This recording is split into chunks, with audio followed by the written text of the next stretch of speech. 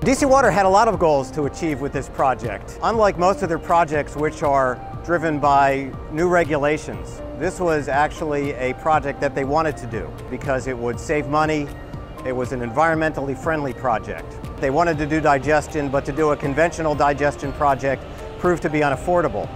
So we had a challenge. How can we do digestion that unlocks this energy potential from a resource that we already have here when we have limited space?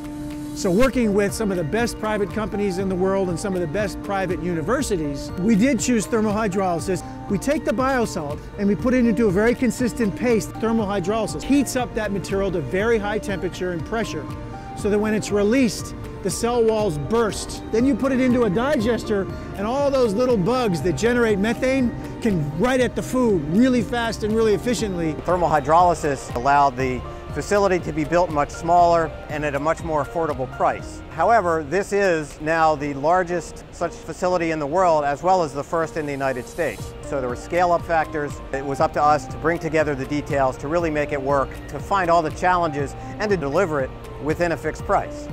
When the owner gives us the freedom to innovate up front, we're able to come up with ideas that ultimately save the owner money in design, construction, and long-term operations. We had to come up with some innovative ways to save time on the schedule.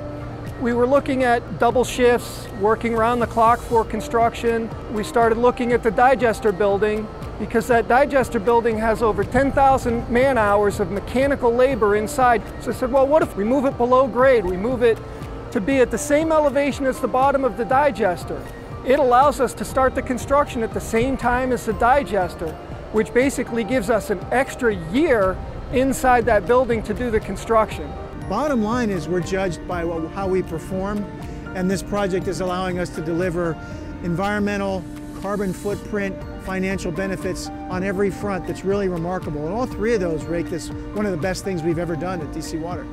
DC Water is seeing a number of benefits from this project. They've reduced their trucking of biosolids by about 50%.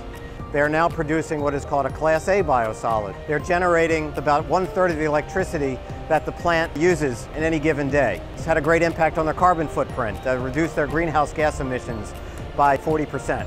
I'm very proud of this project on a number of scales. One is just the sheer magnitude and the complexity of this project and that it's operating very well.